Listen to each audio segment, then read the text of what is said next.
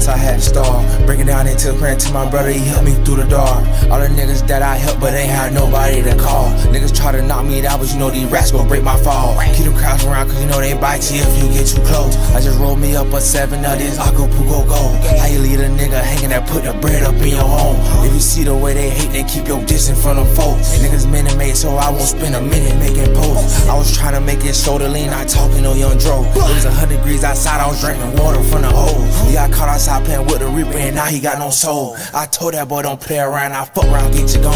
I ain't nothing like you niggas, I been 100 since I was born. Seen the shots we did down ARPs, catching skull and breaking bones. My granddad told me don't speak on all that shit you really know. When I was in 6th grade, I traded for my first pad on pole. If niggas in the way, run them over, get steamrolled. I was in the back of the back smoking on shit like Cheech and Chong. If he ain't got my back, then don't even ask me what I'm on. I'm standing on shit, don't give a fuck if I step on toes. I had to keep that heater like a blanket, like it's cold. Grown ass nigga acting like he wants some smoke. I just up the cannon, put a nigga in the scope. I swear I up this bitch and give a nigga what he want.